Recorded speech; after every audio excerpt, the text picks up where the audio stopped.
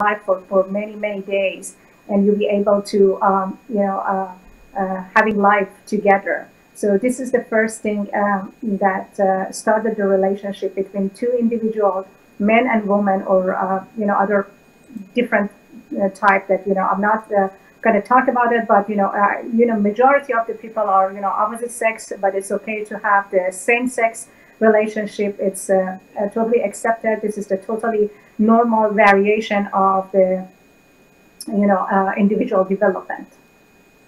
Okay, so we have Dr. Kat from Los Angeles. Hello and welcome to the program.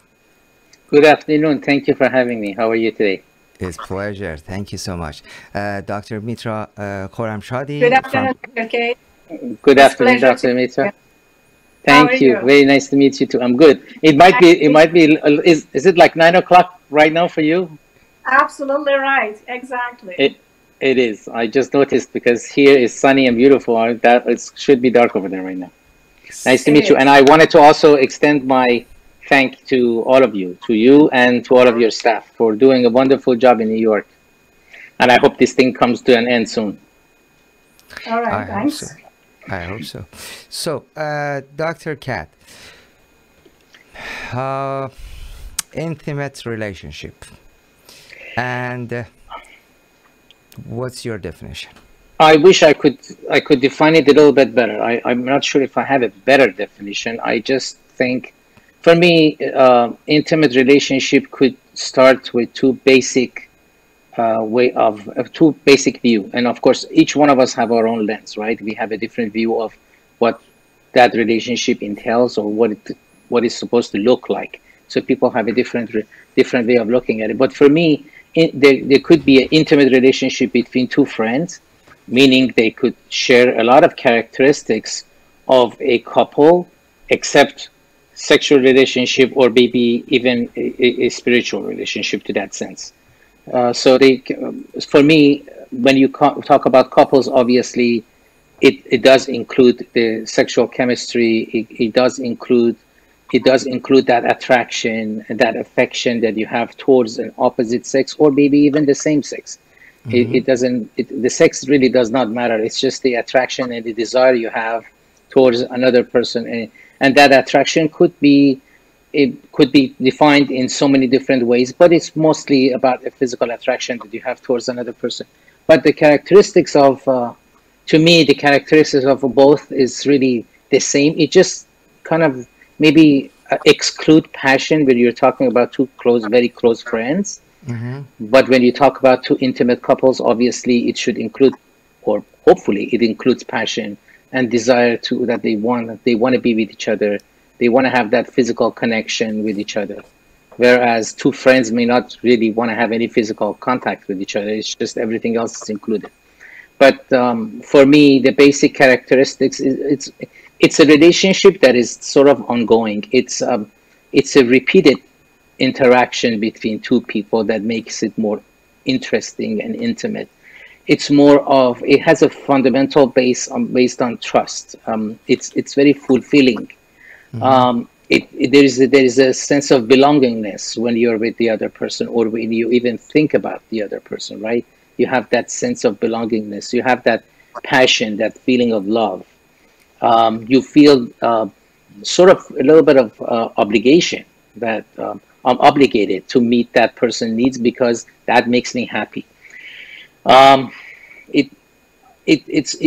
Sometimes, like I said, sometimes it does include sex or it doesn't, which makes it maybe a partner relationship or just a friendship, very exclusive, close friendship. But we are talking about the couple. You're talking about couples. Yeah, definitely right. Couples, and we are talking about intimate relationship in marriage, And when you mentioned about trust, can trust be rebuilt after it's broken? If you're asking me that question, you want to you should ask the ladies that question. Okay.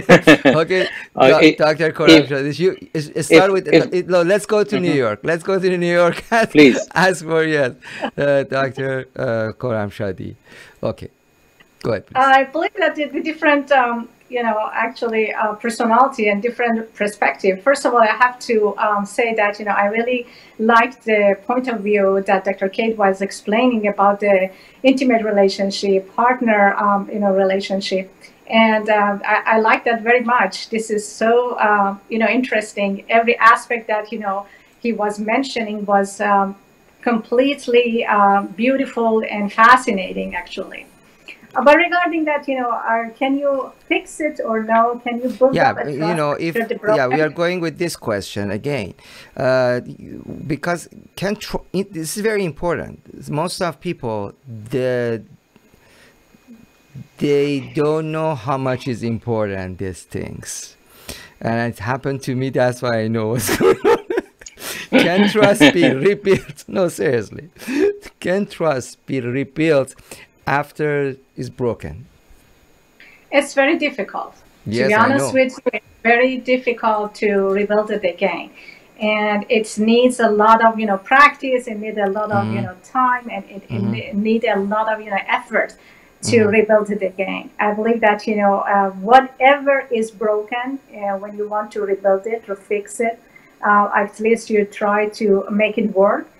You need more efforts, you need more energy, you need more consideration, and it's not easy. At the beginning, maybe it's a kind of, busy process, but if it is like that, you should consider a little bit more time of energy and consideration. So, and now, Dr. Kat. You're asking a question that is, I think, a little bit difficult for me to answer. I hope I'm in your camera. Why is that I am trying to make sure I'm in your camera. Do you want to water something, Dr. K? No, I'm good. I think what the question you're asking is very difficult to answer if you're experiencing it yourself. So if I want to put myself in the shoes of someone who's actually experiencing the trust issue, it comes back to two fundamental factors for me. One is, did I grow up in my life with trust issues? Or is this a trust issue that the trust has been broken? Yeah, if it has happened to the other side, is it actually fact or is it my belief? Because sometimes we think the trust has been broken, but it has not. Let's say it has completely. Yes. Is it possible to rebuild?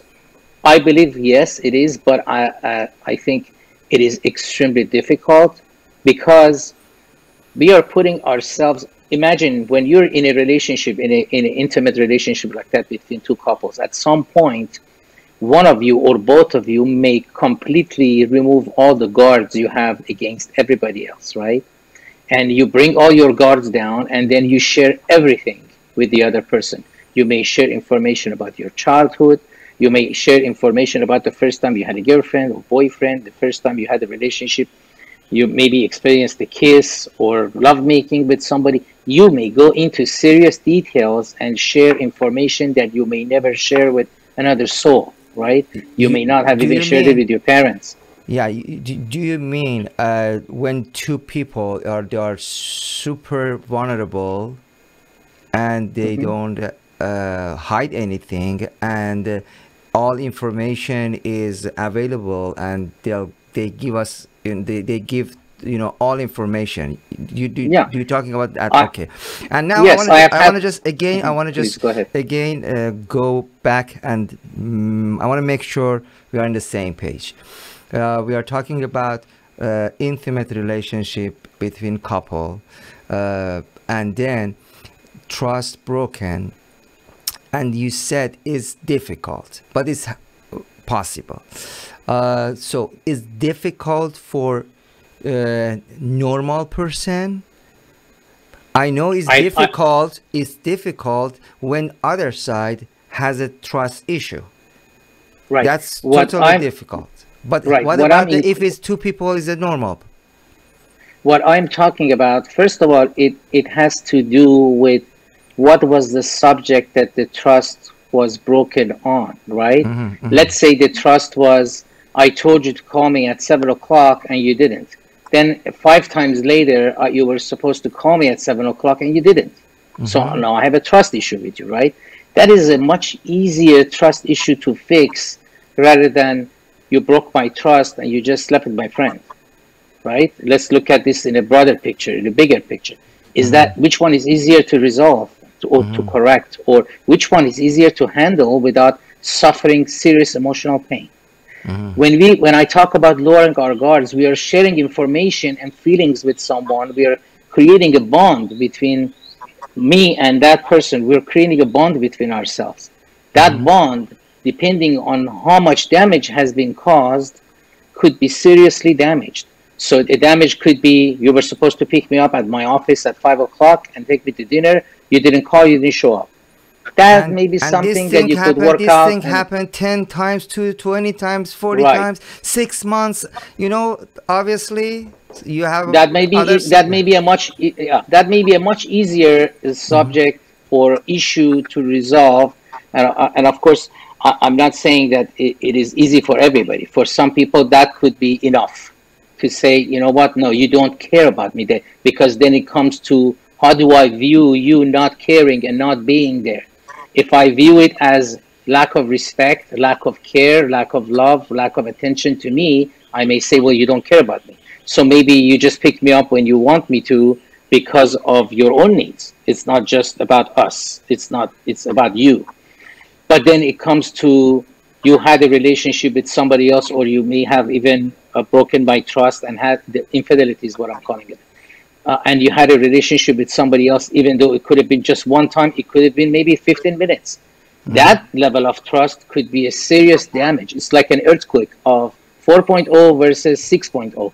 Which one is easier to rebuild? 4.0 is far easier to resolve, right?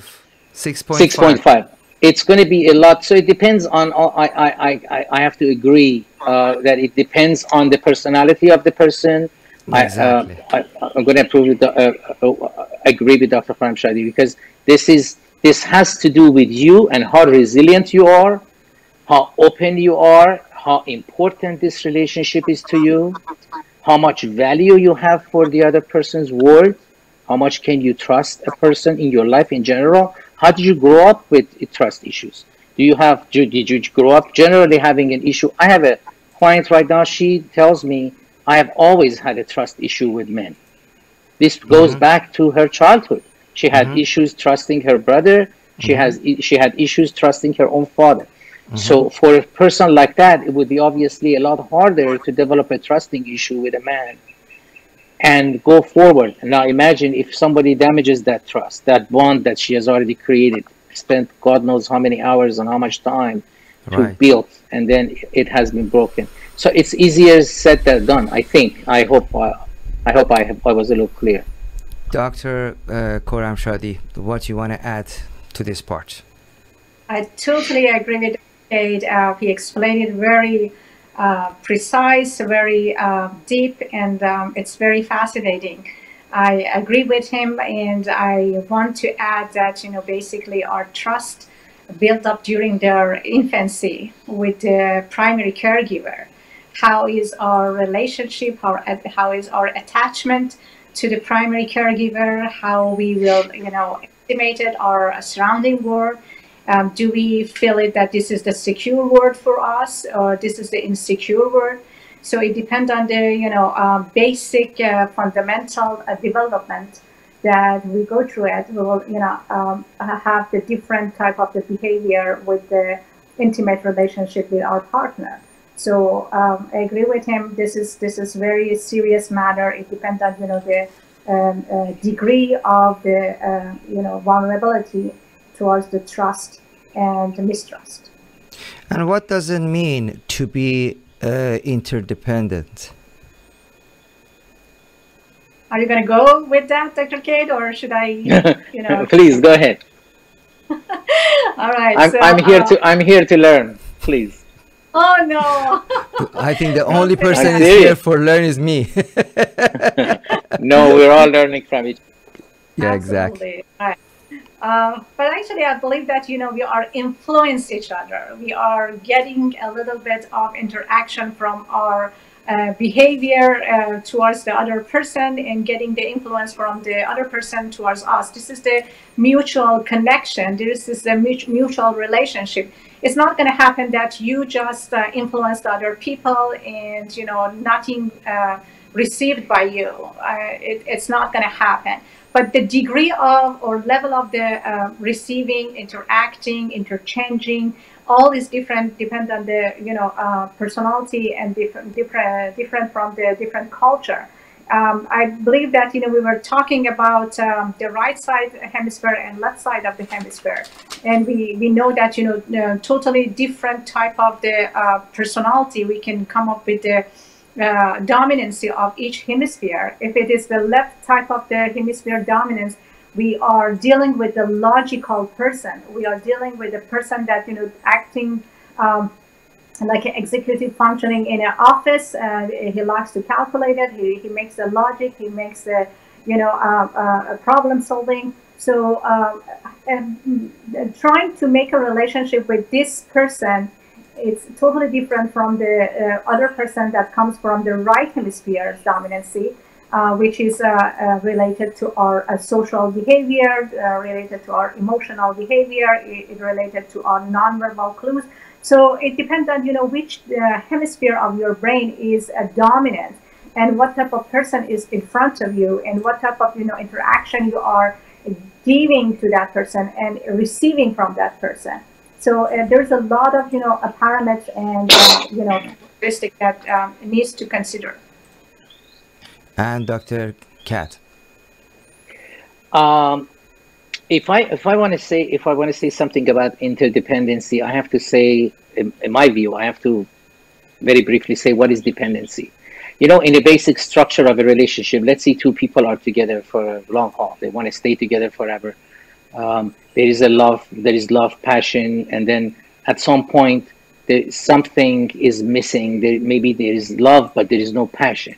And then the relationship all this interdependency sort of relationship could end into a relationship of convenience. I'm here because if I leave you, my kids are going to get hurt. If I leave you, I'm going to lose money. Huh? I'm not going to be able to live on my own. So this is more of now a relationship of dependency rather than interdependency. We are dependent on each other, or I'm dependent on you, and you are dependent on me because of the kids, because of money, because of a lot of other reasons. What I call interdependency is when you are doing pretty okay on your own. You can function, manage your life. You're resilient enough to take care of everything on your own.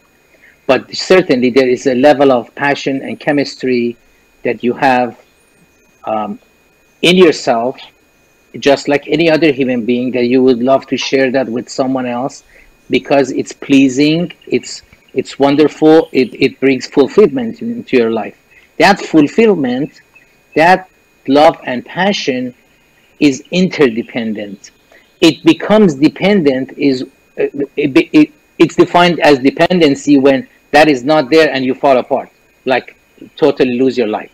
Like you do not know, you can't even go to work anymore, you can't get up. So interdependency to me is two individuals doing pretty good, functioning pretty good in almost all aspects of their life. It's pretty balanced. They come together, they have a relationship together, and that relationship adds to their growth, right? We always like in our life to grow. Because if there is no growth, if you're in a life of a stagnation, in a relationship, in a stagnated relationship, we don't feel fulfilled. We don't feel the growth. We don't feel the love anymore. We lose passion. We lose all of it. We have to grow together. And each individual have to work on themselves to make sure independently they can grow. And then when they're in a relationship with somebody else, that relationship becomes even better. That's just my definition of it. And you mentioned about independence. And what does it mean, codependency, and how much is not healthy? Codependency. Are you asking me? Start with you this time. Why not? Codependency, I think it's a little bit easier for me to define because I can definitely say at every aspect of our life, each one of us, we are codependent on something else or someone else. Whether that's a relationship at work, whether that's a relationship we have with an individual, whether that's a relationship we have with a friend, with our family members, in my opinion, and this is only my lens looking at this, there is always a level of codependency because I depend on you to act in a certain way. I depend on you to show up in a certain way. I depend on you to do certain things for yourself, even in a certain way, not wait for me to take care of all of that stuff for you. So codependency is like, it's more of give and take. I did this for you. I'm expecting in return, not for you to necessarily to do something for me, but to at least understand why I did that for you. Is it good for relationship? Codependency, I don't see any problem with it. It depends. I have to say it depends exactly on what is that codependency and what does it entail. Because not everything could be, sometimes the codependency is just being warm with each other, you know, having a private conversation. I depend on you in a code, sort of like that you're not going to go share my information that I shared with you with someone else, right? There is a level of trust in codependency. I'm depending on you not to go share that information with someone else and keep it private.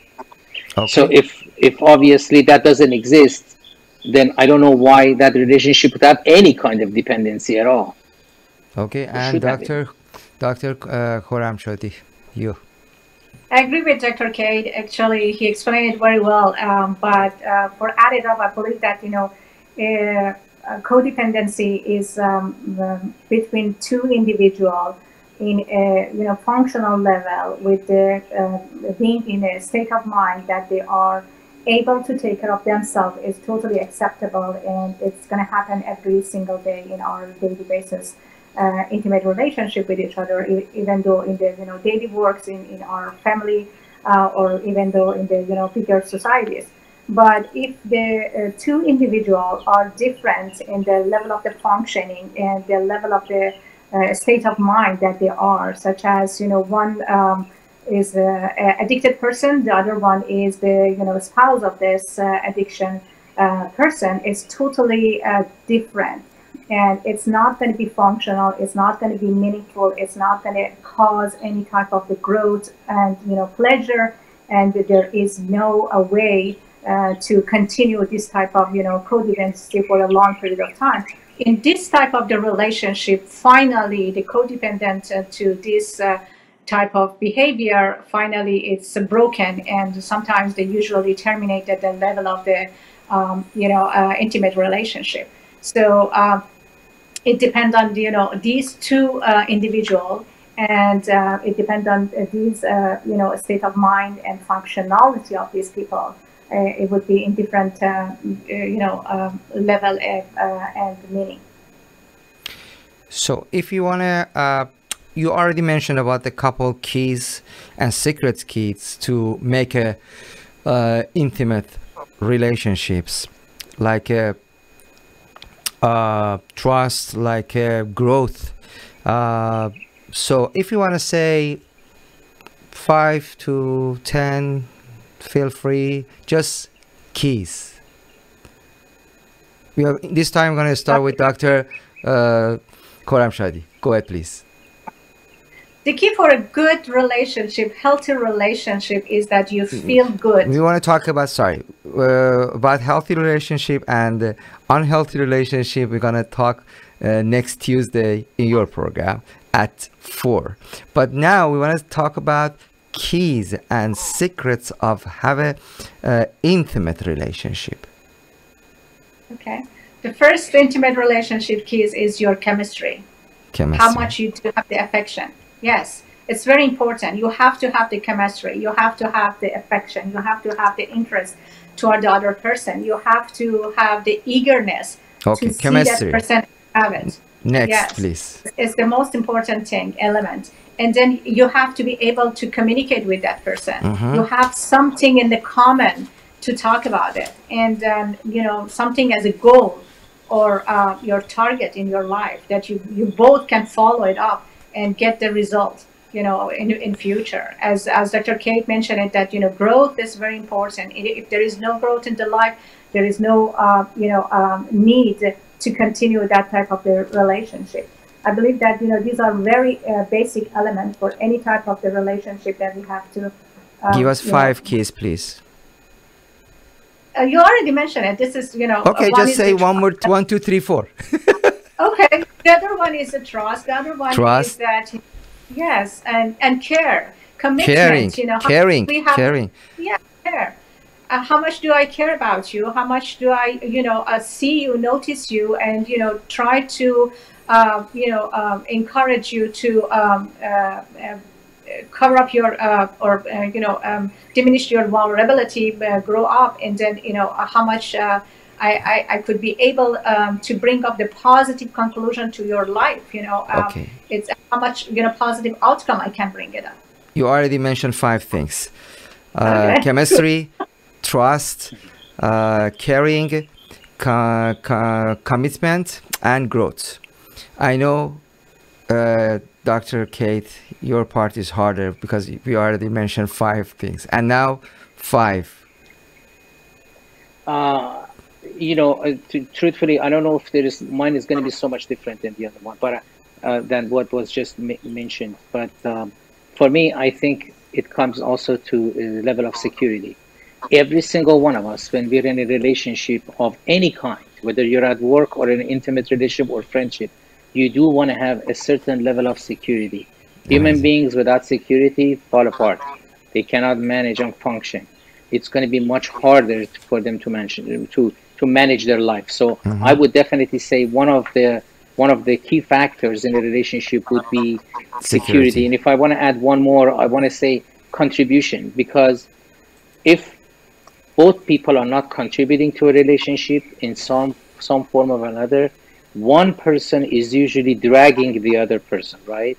So if one person is always dragging the other person, at some point, their fire is going to go out. It doesn't matter how good looking you are.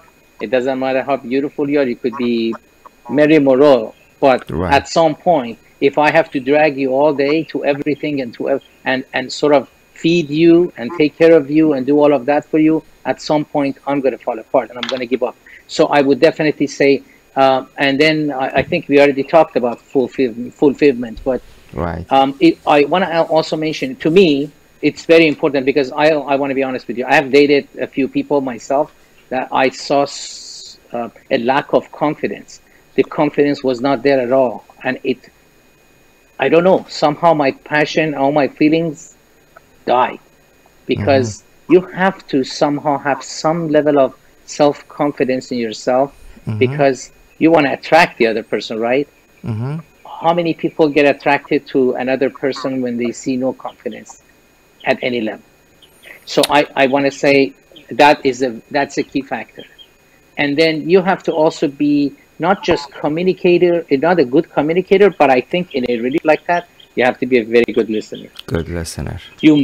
I think that's a key factor, because if you're in an intimate relationship with each other and you're talking to me for an hour and I'm only thinking about what you're saying to respond to you rather than hear you, then at some point you're going to be like, is this about you, or is this about me, or is it about us? Yeah, so sharing information. Information is very important. Majority of us, including myself, we listen, and I admit, I listen to respond. And sometimes I tell myself, I have to remind myself, this is not about me listening to respond, this is about me hearing someone else. When you're in an intimate relationship, I think that should go into a much higher level or degree, because you're here for the security of the other person. They have to feel that they're in a loving relationship with you. Just like was mentioned earlier, in a more of a spiritual relationship with you. In that kind of an environment or that kind of a relationship, one person should be a good listener. You're never going to be perfect. None of us are. I'm definitely not one of those. But you have to try and see if you can make yourself, because that's how you create a bond. The other person trusts you when they know you're actually listening to them rather than you're just hearing them. So I don't This know is if I said beautiful. 5, but that's Yeah, that's but what comes you to my mentioned mind. about something very good. It was giving and receiving is called, like, we call it mutual responsible. We have to be yeah, we have to have this one, and also acceptation. Accept anyone, don't try for change. Mhm. That's a very big thing. Yes. Yeah, If you acceptation ask is the But very if you people good, that know me, and don't if you know compare. And also another thing I want to add: don't compare. but do you know if how you many ask percent me, of we're the always gonna women? compare. No, no, no. I'm asking you guys because I want to make sure that do you know how many percent of the women are comparing, and they ask for you know uh, differences. So No doubt. that's why they In my cannot build. That's why they cannot build a intimate relationship. No, but the truth is, Mr. Amir. But the truth is, if I want to speak, forget about being a therapist or a psychologist or whatever. As a person, as a man, right? Hmm. I do compare. There is no way you can tell me I don't compare to women's hair or the way they look, the way they speak, the way they talk, the way they carry themselves, the way they clean themselves. So, I mean, I know it's funny, but I compare all the time. We may not put so much value on our comparison, right? Because one thing could make us so passionate about a person that we will forget about everything else. It has happened That's to me true. zillions of times. Well, not zillion, I shouldn't say that. A few Doctor, times. But wrote, no, I just read it from book. It's inside of book. no. It's not in But reality. you know what I mean. But the truth in reality is, if we can lie to ourselves, in my opinion, we can lie to ourselves and say we don't compare, but we do. There is no way one person doesn't sit in front of me and then I have a notion in my head of what an ideal. Each one of us. I want to make it brief because I know you don't have time. Each one of us has an ideal person in our head. We have an ideal woman, an ideal man. Now that Hmm. could be not in just the looks. It could be in the way they speak. It could be in a lot of other characteristics that for us, may look like the ultimate, or maybe like someone who looks at a man and says, "I want him to be my hero." What does that hero mean to a woman, right? Hmm. A hero could be maybe the one who takes care of all of her needs, make sure that she doesn't have any issues. A hero to her could be a person that represents her dad, right? Someone who has always been behind her and loved her and kissed her and everything. It doesn't matter what she did, always said positive things about her, was very motivating all the time. So it could be that. So do we compare? Yes, I compare all the time. I'm not going to lie about it. I always compare. Is that comparison? Sometimes that comparison keeps me from doing certain things, and sometimes it actually motivates me because I may compare and say, well, if you're open-minded, you say, well, this one has its own type of beauty as well. Two apples and oranges do not have to be the same. They're both different fruits. They're both wonderful, both of them. We just have to be open to see and experience a different version of good or beautiful. There's always beauty in everything. That's just my view. Okay, it's okay. It's fair. It's fair enough. I like that point of view, Dr. K. That was great. Thank you. I didn't want to lie about it. I wanted to be honest because some Okay. people come and say, "Oh, I never compare. I'm like, yeah, please don't tell me that you don't. You do compare." And then I give them a form of comparison. They're like, "Well, I don't compare to that one, but we do compare." That's Okay, true. and now, intimate relationship in 30 seconds. Dr. Khorramshahdhi. Intimate relationship started with physical attraction, affection, good communication, trust, and build up during the time. Basically, needs a lot of effort and energy. And at the end, you have to feel good, and you have to grow up, and then growth at the end.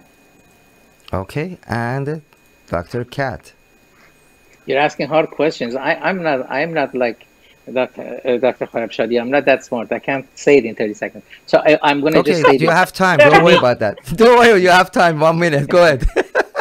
to me, an intimate relationship is when two people are close, They can share information, or they can share their passion, their love. They can share their body with each other without feeling guilt, without feeling uncomfortable, without being ashamed of themselves. Because we do have in our culture a lot of shame about physical attraction or sex drive or sexuality. We have a lot of problem with that stuff, right?